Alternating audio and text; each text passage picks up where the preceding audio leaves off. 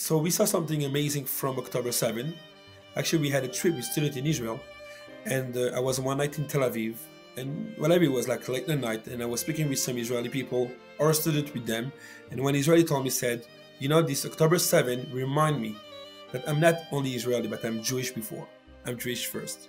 And by us, a lot of students that was in the university that for certain reason in the past year they didn't show up at Chabad, or they never call us to try to do something, or come to our class, or come to a Shabbat meal, or to come to a lunch and learn that we have every day. Decide after October 7 that I'm a Rabbi. Now I know that I'm Jewish, I want to come.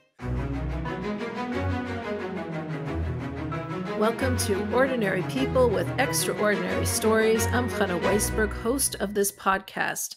Joining me today, we have Rabbi Levi Maimon, who is coming. Hi, who's coming all the way from France. So many of us are quite concerned about the situation in France. We're hearing a lot of alarming things, and I figured let me ask Rabbi Maimon to join us and tell us a little about the situation there and what is going on. He is the director of Chabad on campus in France. He is also the director of the French Shluchim office, and he's also the director of Chabad on campus in Saclay. Rabbi Levi, correct. Thank you so much for joining us. Tell us a little, first of all, about yourself. So hi everyone. Thank you for having me today. So I was born in New York, 1988. I had the chance to live in Crown Heights for many years. And we moved with my parents on Shlichus in France, in a city called Montrouge. And so I grew up between France, and then I studied in Yeshiva in Detroit, Michigan. And Baruch Hashem, I came back to establish 13 years ago Chabad on campus in France, especially in Saclay, where we have all the top school, engineering school and business school. From most French presidents came out of this school, and a lot of businessmen came out of this nice and top school in France.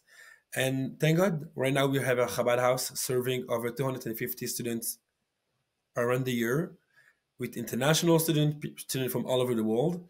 And Baruch Hashem, we're coming every year to New York for Pegisha with Chabad on Campus International. So let's just explain to people what a Pegisha is. A Pegisha is when students come to 770 to Crown Heights, to the Brooklyn section, to get together and to experience what it is, a little flavor of the Hasidic community there. Correct. So at the time of the Rabbi, it was every year. It was at a certain time in the year where it was my accounting with the Rabbi. Students from all over the world came to the Rabbi. At that time, was maybe 40, 50 students who came all over to meet with the Rabbi and be in 70 for davening, singing, for merging. Now it's much bigger because right now it's 1,500 students from all over the world. It's every time in November. We have the chance to bring over between 50 to 80 students all the way from our university. And this has a great impact in our university. It's becoming like one big family, and everyone already today, right now we're in August, I got already a text today from one student who said, Rabbi, when is Pegisha this year? Wow. So people are really waiting for this big event to happen. They're really excited about that. That's incredible. So you said your university, and I might be mispronouncing it, Saclay, is that correct? Correct. So yes, so you said that university is a very prominent university. You said, a lot of very influential people came out of this university. Yes. So what? I think even the CEO of Best Buy came out of this. Oh, really? This university. There are nice people around the world who came Best Buy, HEC Paris, and become very famous. Wow. Now there was recently, elections in France, and the elections results were very left wing. It was very not so promising for the Jewish community. What did your community feel about this? So, actually, people were really expecting good result out of this election, and we're very sad because a lot of people were waiting for it. And what happened is that the French president Macron decided to do another election, and the left parties win the election. So as France, there's over 5,000 Jewish people who decide to make Aliyah. So they decide to sign up, and they want to move to Israel. And actually, a few hundred of them move already this week there are image on the social media from like I think 150 per week that move in the last month to Wow. Israel. Is that as a But result of the elections, or that's from before the elections? part of it, part Part of of it. it. So yes, but now every year they have in center of Paris like it's like a gathering for everyone who wants to make Aliyah, and in general you have between 500 to 700 people who show up. Mm. Right now, they said they never had so many people that show up at this big evening for people who want to know information if their job is capable, able to work as a dentist, a doctor, a lawyer, whatever in Israel, Right. or they're looking for information for schools or for any city to where to move. So it was actually over a few thousand people that came up and got some information in order that they're planning right now. They want to move in the future because of this election. Oh, wow. And why is that? Like, explain to us what are people afraid of in France? Because this I guess this left party that win the election, like in their program, in the top 10 things in the program, they said that they're going to recognize a Palestinian state, for example, Hmm. something that has nothing to do with France. Hmm. French people, what do they care about what's going on there? But for them, it's very important for them to put that the Palestinian state will be recognized by France if they win the election. Another thing is that a lot of people, a lot of members of their parties, they are not afraid to whatever, maybe to curse out Jewish people or to take public statement against the city of Israel, the state of Israel, or when these like of or even about the Jewish cause, they're not defending. They're a lot of, from October 7, there are I think 300% more anti-Semite action in France against Jews, and you have a lot of people, politics, who stand up with the Jews and they say we need to do something. We need to be in the side of the Jewish people. And this party not only they don't stand up with the Jewish people, but they're not doing anything about it. So Mm. it's really something scared that you know that the next government will be people who they don't care about the Jewish people. Mm. So is there fear in the air? Like, are people afraid? Are Jewish people afraid there?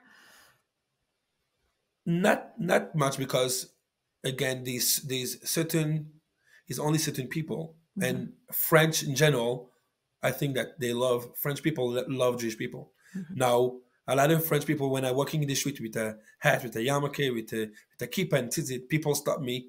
Right now I am in the French Alps where the Chabad Center organized like a seminar for a lot of Jewish families. So there's a lot of French people who are in vacation, and people stop us in the street and said, "We are standing with you. We are with you. We are with the Jewish people. Hmm. We support Israel." So the people really support Israel. Now, this left party, one of the programs that they support, they're not supporting Israel, but they want to give more money to people. They offer a lot of things that people like it. So that's why Hmm. people vote for them.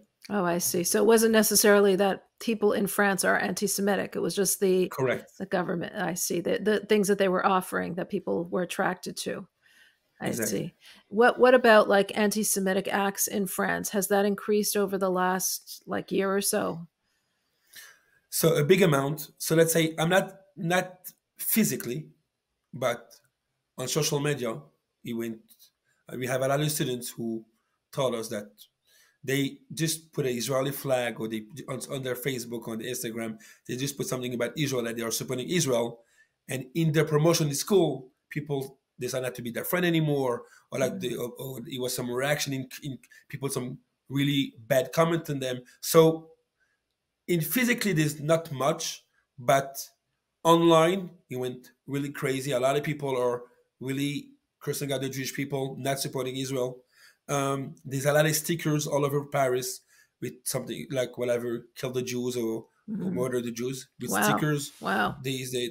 Like on bus station and the subway, and so there's a lot of things like this that people physically they don't want to hit maybe someone, or maybe there's certain times where yes, people few anti-Semitic act that got physically healed, but most of them, let's say 95% of them, is really like people like cursing out in the street, or they put stickers or online. People react against Jewish people. Mhm. But you're not afraid to walk in the street with your yarmulke? So no, as I said, many years ago, it was a. I had a friend, Rabbi Shem from Uruguay, who worked through New York when I was in Yeshiva. He worked through Uruguay with his hat and yarmulke, and he wanted to see the reaction of people in Uruguay. So then afterwards, he had someone took the idea and did it in New York City, and actually it was really nice. Was really nice. So I always had the idea to do it in Paris and walk through with my yarmulke to see and to show people that there's no problem here, and someone did it. Triadists did it, and no, again, you could walk in Paris with a yarmulke and a hat, like every big city in the world Mm. is always safe. Now, for sure, certain time at night between maybe I don't know 1 a.m. to 7 p.m. If you're going in certain areas, it might be dangerous. But if you're going in Paris, in the center of Paris, there's not many problem. Hmm. I see. Interesting. And what, so you started talking about on campus. How are students reacting to the fact that there are such anti-Semitic acts against them, even if it's just on social media? What has their reaction been? So we saw something amazing from October 7. So there's two part of it. The first part is that actually we had a trip with students in Israel, and I was one night in Tel Aviv, and whatever it was like late at night, and I was speaking with some Israeli people, or a student with them, and when Israeli told me, said, this October 7 remind me that I'm not only Israeli, but I'm Jewish before. I'm Mm. Jewish first. Mm. And by us, a lot of students that was in the university that for certain reason in the past year they didn't show up at Chabad, or they did never call us to try to do something, or come to our class, or come to a Shabbat meal, or to come to a lunch and learn that we have every day. Decide after October 7 that I'm Rabbi. Now I know that I'm Jewish. I want to come. And Wow. since October 7, we have increased. I don't know, maybe 20-25%. We don't have much. We have only 250 students, but out of 250 students, maybe we had 20 or 30 new students who Mm. decided they want to be here, and we had a trip to Israel in order to help whatever agriculture, whatever in the field, maybe help out people in Israel. So a lot of people came with us. So or we raised some money in order to send food for them. So we try to do some action. So this is first of all. Also, we had some conference people came to speak to our students, what to answer to them, because right Mm. now they're on campus and there are many students. There's a lot of question: why this attack happened, and who's right, who's wrong. So we had many talks in Chabad on campus, and then after for sure we had few classes extra, and Baruch Hashem, now I think our students are really ready to convert and they have enough response for the to in order to face other students, and for sure we had one or two incidents in our campus. There is one day who like 6 students decide to hang up a Palestinian flags. So after 10 minutes, we were in campus. We came and we spoke with them. They were nice. They decided to take down the flag, and so nothing major. Mm. But you have to be safe and you have to look through the future to make sure that everything is fine. Interesting. So, in other universities, has there been more incidents? I mean, here in America, that was like the protests were crazy, and the students protesting, and sometimes violent. What was it like that in other universities, or not at all in Paris, in France? So for sure, yes. So in France, you have many cities with university. So Saclay is one of the top universities. So students don't want to get involved with violence or with people. They come especially because they want to make a career. They want to go business in the big Mm. companies, so they don't want to have a reputation that they Mm. fight against something. Hmm. But for sure, in Paris, you have two main university where Chabad is there. The name is one is Sorbonne, where I guess the Rabbi Mm. learned there when he was in Paris, and the other one is Sciences Po. It's like a university in order to learn for politics, and so over there is like based on politics. So people the whole day they spend day talking about politics, what's going on in the world. So over there for many days, not like America, nothing like America, Hmm. nothing compared, because we saw image and we were very scared for people in America. It was like Interesting. something. Yes, we were really scared. Actually, we had students from our university who was in exchange to Columbia, to ULA, to Stanford, and whatever. They sent us some image. Thank God nothing happened like this in France. Hmm. But it was really scary for us as Chabad campus in France to see some crazy image from 100 of people walking in the street and actually we have even one parent one couple who flew to New York to Colombia to visit a kid and they were there for a week to support them and like to have an Israeli flag in front of all the Palestinian people. So, but for sure in France, it was like for a few days, it was some issue, and thank God the government took care of it. And after 5 6 days, it was fixed. How long ago was this? It was maybe 2 months ago. 2 months ago. Yeah, Interesting. because here in France, university finished between May 15th to June 1st. Mm-hmm. So it was to the end of the year, for the Mm-hmm. school year. Mm-hmm. Wow. Can you tell us about some of the programs that you do with your on campus for your students? For sure. So we have around 250 students. We have our first activities. We have kosher lunch every day. So students come from every university. They could come between 11 o'clock and 2:30. They could eat lunch together. We have a class. They meet up different students, and we have this every day. Then we have classes. We have Sinai Scholar from Chabad campus, amazing program.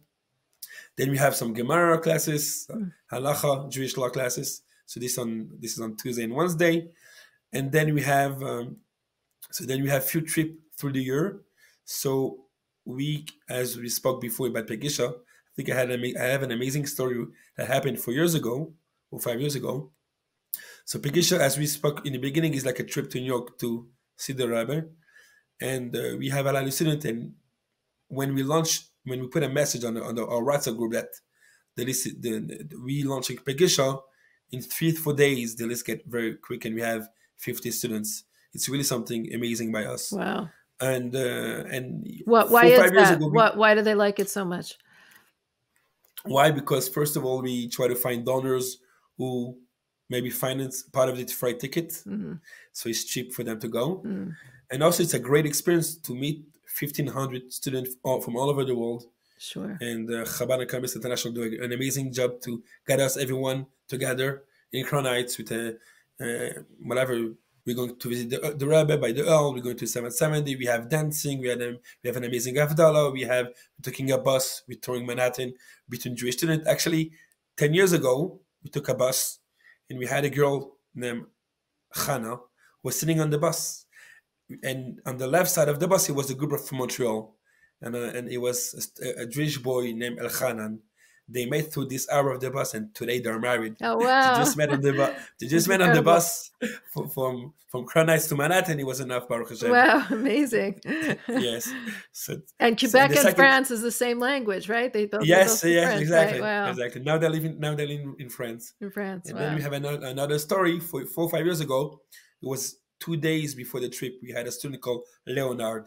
Leonard called us and said, Rabbi, I want to come. So I said, look, we're 48 hours before the trip. It's very complicated. So what happened is that we find him a ticket. He came to the trip, but I never met really Leonard before. It was like very, I we sent some text, but I never met him. And when I came to New York, so it was Parashas Lech Lecha, and it was on Shabbat, and someone said, "Who never had an aliyah?" So Leonard raised his hand and said, "I never had an aliyah." So it was his bar mitzvah. And then on An aliyah is Sunday, when you get called up to the Torah. correct. So and on Sunday, all the group put some money together, and we bought him a magnificent pair of tefillin, Wow. and we had his bar mitzvah. So then said, Rabbi, I never had a bris milah. Oh, wow. So I need a sign that I have to do it. So I said, Leonard, we just read the Torah, Lech Lecha, where Abraham got his bris milah at 99 years old. What do you expect? Wow. So the rest of the story is just his story, Baruch Hashem. He had a bris, moved to Israel, and now he's in Israel much more, and he's a happy Jew. So Thank how God. old was he when he had his bar mitzvah and his brit milah? He was 21. 21. Wow. Incredible. Wow. Something else. So, Yes. you mentioned that, with all the activities that you're doing there in France, that there's now an increase, like probably a 20% increase of students who are actually attending now. And I'm wondering why. Why do you think that is? Like, why do you feel people feel that aren't afraid to come, but to the contrary, are feeling that pull? Because today, when you have a Jewish name, it's already enough that people know that you are Jewish. And for a lot of people, if you're Jewish already, they connect you right away to Israel, and they think you're whatever your family is there, or you because you have a Jewish name. So they said, if I already have a sticker on myself like a year that Mm. I'm Jewish, so let me go at least enjoy my Judaism and go to Chabad and do something. Hmm. So this is first of all, and second one is Well, do they all have Jewish names though? Like, are they all known so as? some last I'm putting I'm talking about last name actually, Ah, but okay. yeah, I'm talking about last name, but and the second of all is that right now that they know that there's something to do. I mean, you just can't let October 7 happen and don't Mm, have any response, don't learn about Israel or don't learn about our heritage, the right. Torah that we have. So right now the only address is to come to Chabad and try to study and talk with us, and then so the Jewish people became much more closer, and it became one big family. Hmm. They would each one take off from the to the other one, and actually we have a group. We had right away, maybe like in November or whatever, it was one campus that had like a graffiti, free Gaza or free Palestine or something like this. So Graffiti. one student, yeah, so he was like one student put a picture. So right away, after a few minutes, everyone showed up there. We took some paint and whatever we increased the graffiti that was there. So you like these people are really they're willing to help and they are really willing to do something for the Jewish people, and they feel that this is their action. We have to do that job here, and God, they is going to help our brothers and sisters in Israel that they will succeed and win this war. Wow, it's incredible. I mean, we're hearing that so much from all over. Like, I interviewed some of the campus Chabad shluchos here in America, and that the protests here are terrible, and yet Mm. it seemed like the same situation. There are more and more Jews who are participating in their programs and coming in. It seems like it's like awakening the Jewish soul. It's pretty incredible to see that. You Correct. know, I have one day on Shabbat 6 weeks ago. I had someone knocking on the door, and he said he doesn't have a Jewish last name. Her mother is Jewish. His mother is Jewish. So he said I wasn't. With all the image that I saw, I said I have to do something. I went online and I find new name. Can I come for the Shabbat service? really. He never missed one Shabbat Wow, since then. wow, So whatever, for sure that there's always some light come out of our darkness. right. So Wow, that's incredible. Really incredible. What made you decide to go on shlichut in France or anywhere? so my parents was sent by the Rabbi in 1993 or 1992 to a small city called Morouge, and thank you, they gave me a great education. They implicate their kids in their activity. Mm, They not only did something, but as the rabbi's vision is that even a kid has the power to do something. mm, And actually, when I was 10 years old, it was I remember it as today. It was my parents decided to have the first Torah ceremony in our city. So today is not like ways that you have. Everyone has an application. They know where to go. We live in a small city, and there was not ways 20 years ago, 25 years ago. So I invite my classmate on Shabbat, and after Shabbat I said, let's do something fun. Or let's do something. How can we help people to come to the Torah ceremony?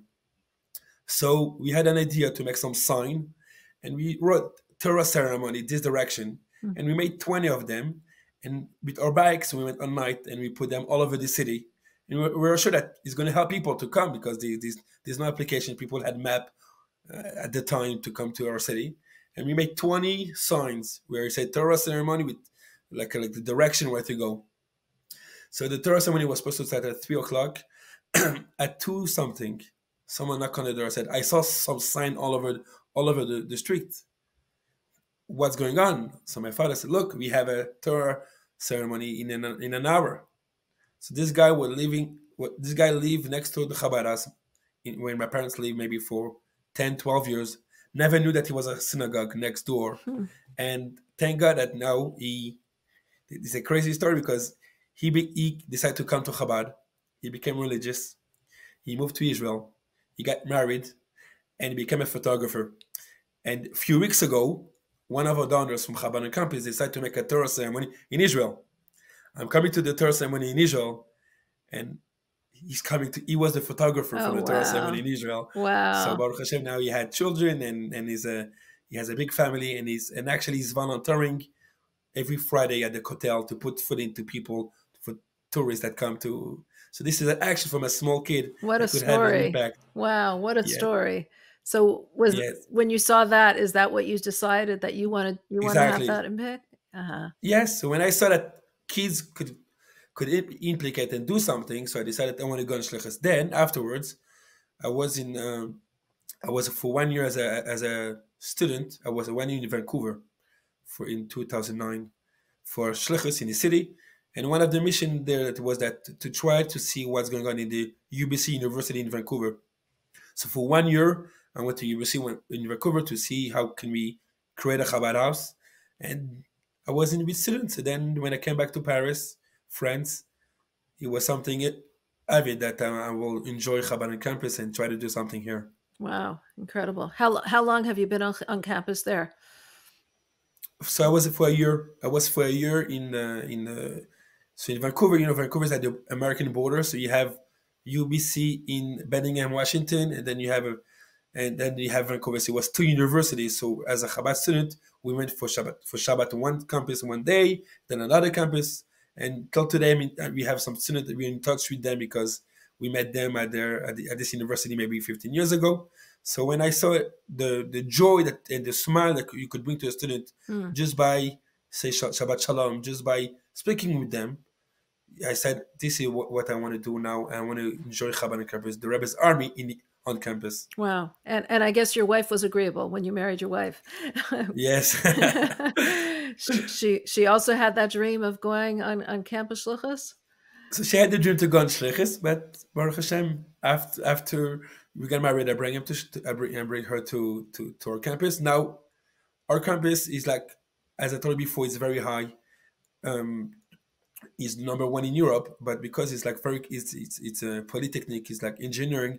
There's only 11% of girls in the university. Oh, wow. Wow. So So whatever. So we wow. have we have some program for girls, not much because there's only 11% of girls. So there's maybe few girls, Jewish girls. So we have challah bakes and challah and Jewish classes for girls, and we have some trip for them too.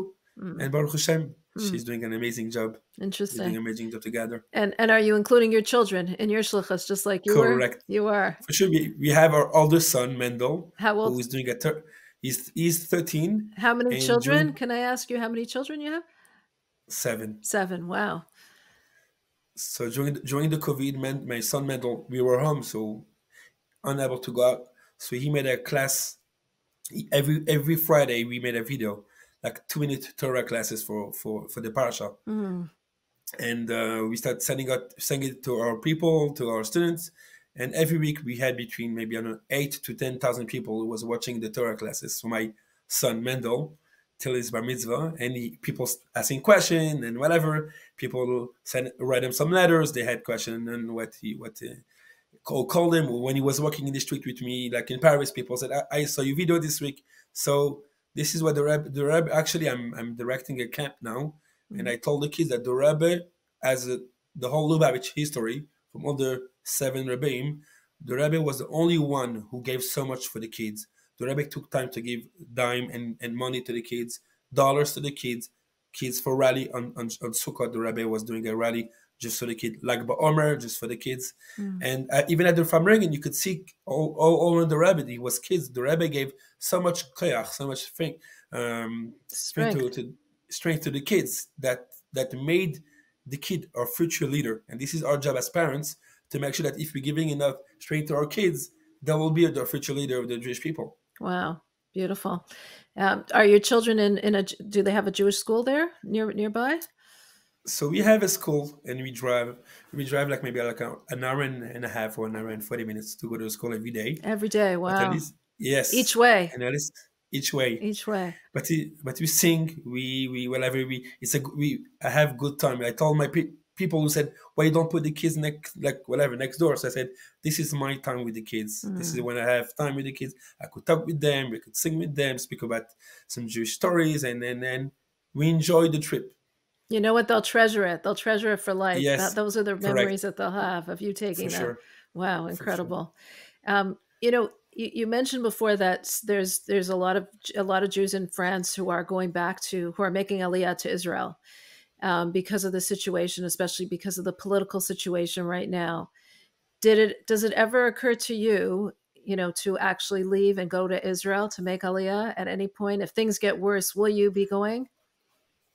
So, as the Rebbe teach us, as and the Rebbe sent us in Shlichus, the Rebbe sent us an emissary to in our city, and the vision of the Rebbe was if there's one Jews here in the city, we must stay for him. Mm. And actually, Rabbi Kotlarski, who passed away a few weeks ago, always said if you he always He was the brought head of Merkaz Linyane Chinuch. He was the head of Chabad, yes the vice vice president, I think, president to the yes shluchim. Chab- He took care of a lot of the particular needs of the shluchim worldwide, really, and very involved with yeah each and an every individual. time yeah, and every time he spoke at the Kinnis HaShluchim, the big gathering with all the Shluchim, he always brought the Rebbe's teaching that if in a city you have 100 Jews and you reach out 99% of it, you didn't have success because there's Mm. still one Jew left in your city. So I'm sure that even if a lot of people will move to Israel, there's still gonna be Jews still be in France. Not everyone, not 100% will go there. And if really everyone. So then we'll make sure that our shlichus, our mission is really complete. So maybe, but as now, I don't think that everyone will move there. But thank God we have a lot of kosher stores, kosher restaurant, a lot of synagogue, schools, kindergarten. We have camps. We have a lot of Jewish activities. These over 250 Chabad house all over France. Wow. These over 1,000 kosher restaurant all over France. So the community just growing and growing. So yes, for sure, you have certain people who decide that they want to go to Israel, maybe to feel more comfortable. But actually, in France, we're really comfortable, and there's not big problem as the major people want to make that there's really problem. People could live safe. They could have their mezuzah at the door. You could Mm. walk in the street and nothing. I never. I'm today 36, and I was no one. I got any bad or curse out. Someone tell me whatever you're a Jew or something, and I went to a lot of places. So never something happened. So as now, thank God, Chabad and the Jewish community in France is doing really well, and I think it's only going to continue. Hmm. Wow, incredible. Okay, thank you so much for joining us, Rabbi Levi. Any parting message you want people to know about France or about your shlichus or about the situation there? I just want to tell people that when they come to France, is to go visit Chabad in here in France. Will be everyone will be really happy to gather you to for Shabbat meal or to help you out with here, and feel comfortable to work with a yarmulke, feel comfortable to work with the tzitzis, and do your Shabbat dinner anywhere we could find. There's a lot of places we could do your Shabbat dinner in Paris.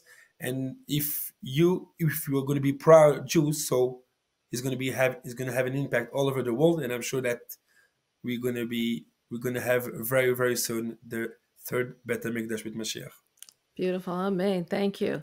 Thank you. And thank you for everything that you're doing there for the Jews of France, for your students, for Jews worldwide, because like you said, Yes, we all have an impact on one another. correct. Thank you so much for joining us today. You're welcome. You're welcome. Thank you for having me. Thank you. Well, I found that interview very interesting with Rabbi Levi Mamoun from France. It was interesting to hear, first of all, his own personal story of how he was so made alive with shlichus, how he was so inspired to be a shlich from really a young age, from what he saw in his own parents' home, and he was inspired by that vision and the message of the Rebbe to actually impact another Jew and how we can all impact others. So much so that he says he wouldn't leave. He would make sure that the last Jew was out of France before he himself leaves. But I found it interesting even more to hear about the stories of the students on campus and students who are finding their Judaism now, specifically after October 7th, how Jews, and we're hearing this story over and over and over again from all the campus shluchos. If you haven't seen my previous interview with campus shluchos who are in all different parts of the United States, we're hearing this message that more and more students are something is igniting within them as they're being attacked on the outside for being Jews, whether it be physical acts that are attacking them or just people insulting them. They are coming together. The Pintele Jew, the Pintele Yid, the Pintele Neshama, the little spark of Judaism within them, the spark of who they are, becomes ignited and they want more. And I found that quite incredible. If you enjoy listening to these interviews and this podcast of Jews all around the world and really incredible stories of people all around the world, please make sure that you are subscribed to Chabad.org/extraordinary. Please also check us out on our podcast platforms. If you watch anything on a podcast platform on Apple or Spotify, please check us out. It's Ordinary People, Extraordinary Stories. Give us a heart there. Give us a like there. Download our video, audio. Listen to us when you're riding in the car or exercising or cooking, wherever it might be. And of course, we really, really love to hear your comments and your thoughts. I appreciate every single one of them. It's so beautiful to hear how you've been impacted by these interviews or what part of these interviews has actually touched your soul.